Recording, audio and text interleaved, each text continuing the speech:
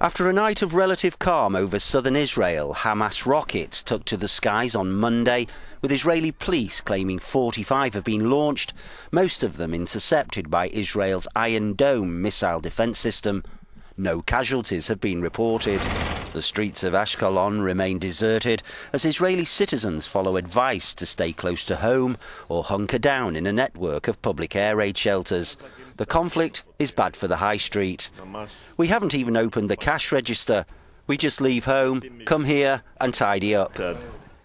As tentative peace talks take place in Cairo, the Israeli army is preparing for a ground incursion, massing troops and military hardware on the border with Gaza. Local media reports that the Israeli army is stepping up pressure, and many believe a land assault is imminent. Military sources say that the objective of any ground attack will be to deal severely with the Hamas military machine. Israel claims that while it's prepared to launch a ground offensive, it would prefer diplomacy to bring an end to Hamas rocket attacks.